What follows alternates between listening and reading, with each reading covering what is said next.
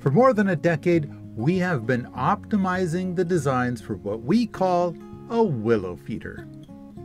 When contemplating solutions for river and ocean pollution, I'm taking a good hard look at sewage treatment plants. A lot of the alternatives are pretty good, but have been outlawed in several states and counties. I want to come up with something so good that it is clearly better than a sewage treatment plant and better than any of the alternatives. So good that lawmakers will not only make willow feeders legal, but will reward willow feeders.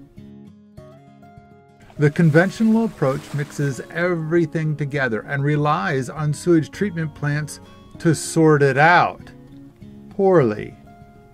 The most toxic stuff gets dumped in the river. Most of this stuff has great value if we don't mix it with toxic gick.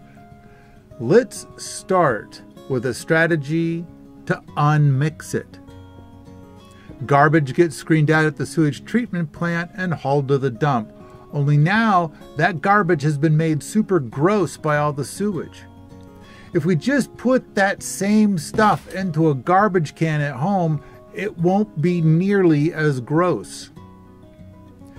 Pee and water can go immediately to gardens, and a mulch pit can take up these nutrients year-round.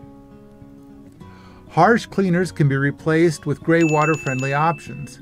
So now, most plumbing could possibly be redirected to the same mulch pit that the pee and water go to. All that is left now is poop. And that is where the willow feeder turns out to be a glorious superhero. Our tests have shown it takes us about 4 months to fill a can with quite a few people. We cover the contents with sawdust and store it for 2 years to eliminate pathogens. In the spring, we feed it to a willow tree.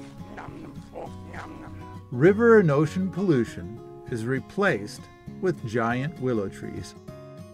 14 years of design optimizations has created something clearly better than conventional solutions or the alternatives. While there's room for further optimization, it is now time to share what we learned.